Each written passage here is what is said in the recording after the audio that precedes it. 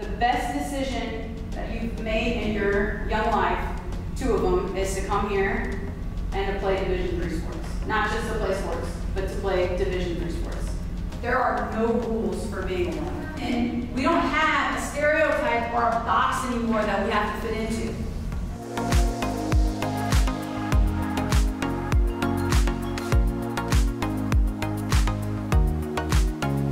I'm holding this in front of you. Here's what I want you to do. And again, you guys might not know what you want to do career-wise. Or again, you're like 19 years old. You're probably just living exactly in the moment. I want you to think of the most insane thing that you can and know that as I'm standing before you, that it's attainable, that it's possible, because I'm holding it. This is representing what's in your head right now.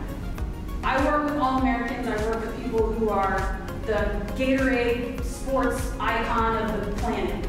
I work with people who are freaks at what they do. I'm not. I told you, I'm not in the record books here. I'm not on a wall anywhere. But this is my dream, and I'm telling you, we're all the same.